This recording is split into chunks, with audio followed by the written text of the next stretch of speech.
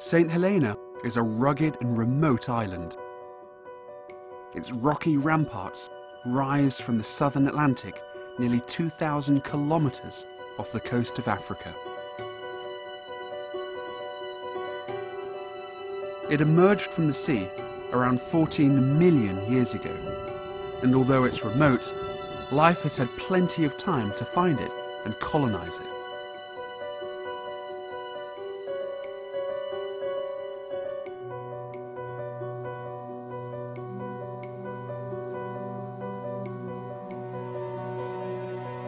When the first Portuguese explorers landed here in 1502, they found an island covered in vegetation.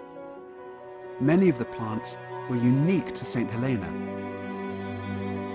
The animals, too, had evolved for so long in isolation that they were now unique to the island.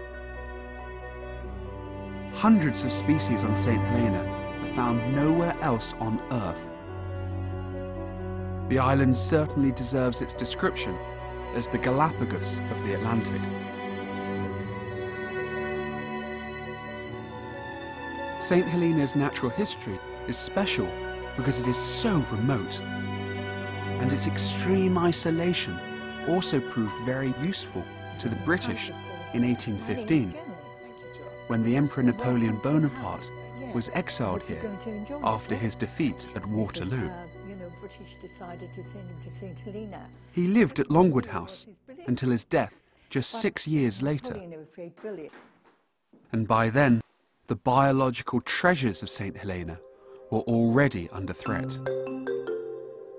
There were no native mammals on Saint Helena, but soon after people came, cats, rats and mice made themselves at home here and wreaked havoc on the local creatures.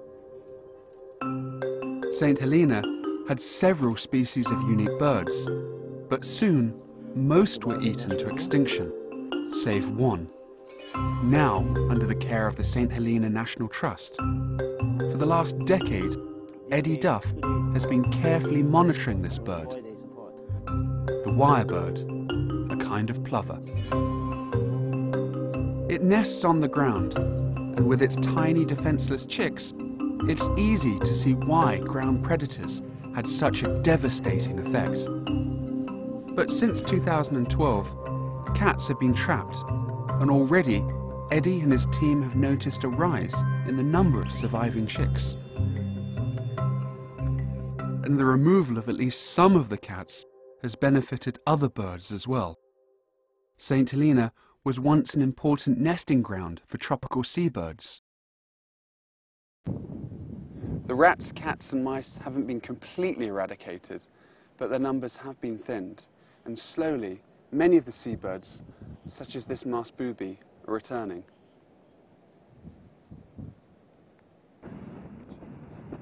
Masked boobies occur right around the tropics, often in large noisy colonies.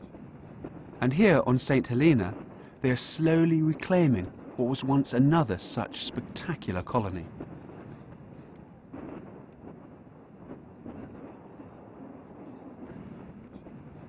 Among the cats, rats and mice, settlers also brought alien plants, like New Zealand flax. The flax plants now cover vast areas of the island. Many of the ridgetops and mountains are completely dominated with flax, such as here behind me. Introduced grazing animals added to the problems for Saint Helena's natives.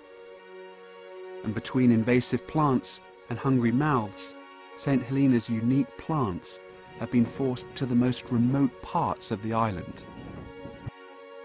Like these scrubwood bushes, were wiped out completely. And with these plants went many species of invertebrates that depended upon them. Some of the invertebrates are extremely rare, with just a few hundred individuals, or even less of some species. Among the incredible diversity are the golden sail spider, with its shining triangular abdomen, the blushing snail, the scrubwood leafhopper, the Hellenian brown lacewing, the common red scarab beetle, the vulture leafhopper, found only along the high central ridge, and Loveridge's hoverfly. Conservation teams are working hard to restore native plants and manage habitats for rare invertebrates, and not a moment too soon. The spiky yellow woodlouse is down to its last few hundred individuals.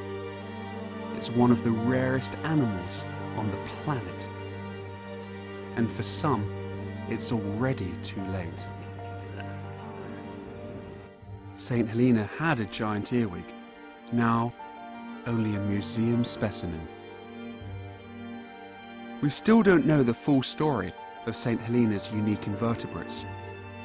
In these remote and spectacular landscapes, new discoveries are still being made.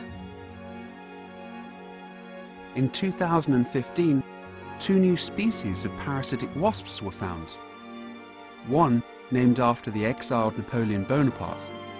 I'm not sure what the emperor would have made of this honor. He hated Saint Helena's isolation. But it was that same isolation that created this biological treasure house, one like no other. The Britain's Treasure Islands book explores the unique wildlife, cultures and history of all of the UK overseas territories. Visit britain''streasureislands.com for details. In sincere thanks to Lord Ashcroft for funding the donation of 1 copy of the Britain's Treasure Islands book to every secondary school across the UK and her overseas territories. Thanks also to all Kickstarter backers and all sponsors and partners for making the 40 mini-documentaries possible.